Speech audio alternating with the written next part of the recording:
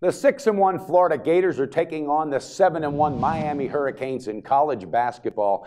Okay, Florida is under a lot of transition this year. First-year coach Mike White says he likes the talent that he has under the boards. He's never had talent like that before, so that's encouraging. But what has passed on from the Billy Donovan days is a suffocating D, and the Gators are doing it. All right, that's how they're winning their ball games. It's not on offensive explosions like years past. Okay, they're shutting down teams offensively. The Miami Hurricanes, on the other hand, have just been lighting it up offensively. They're shooting 51% from the field, 42% from three-point land, and hitting 78% of their free throws. That tells me there's good coaching, and I like that because that's what's missing sometimes in college basketball these days is the old-school principles from coaching. So Bet365 had this game opening up at the Hurricanes -7. It has since dropped down to -6.5. The total opened up at 145.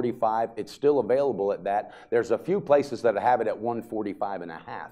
I don't have a pick on this game, but if I had a lean, I would say take the Florida Gators and that smothering D plus the 6.5 points. But tune in, enjoy this game as a fan. The Florida Gators versus the Miami Hurricanes, college basketball. Don't miss it.